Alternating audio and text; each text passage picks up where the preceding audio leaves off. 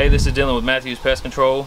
Today we got called out to do a job, and client was thinking she had some bees or hornets, and come to find out we came out and located in this area there was an entry point, and I've noticed that there were Yellowjackets going in and out of the hole, and the hole was only about the size of maybe a nickel or a quarter, and they were coming in and out, and I probably noticed about 50 to 100 of them coming in and out when I first got here. Went and got the spray rig and walked back here and was getting ready to hose it down.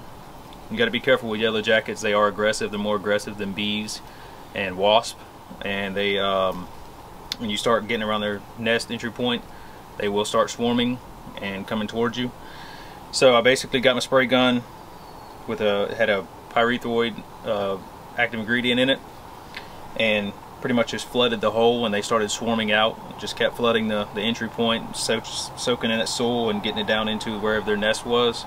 And after probably about 20 minutes, the activity slowed down, and I was able to come over here and we were able to dig this nest up.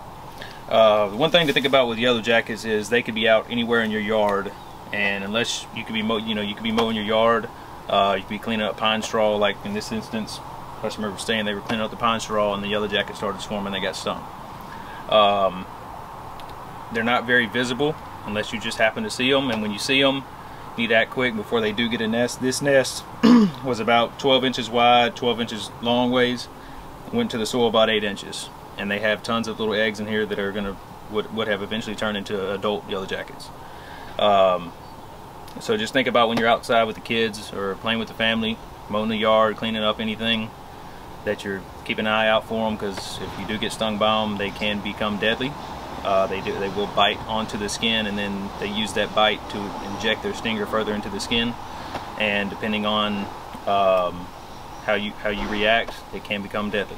If you guys have any questions, feel free to reach out to us, and thanks. I hope you're having a great day.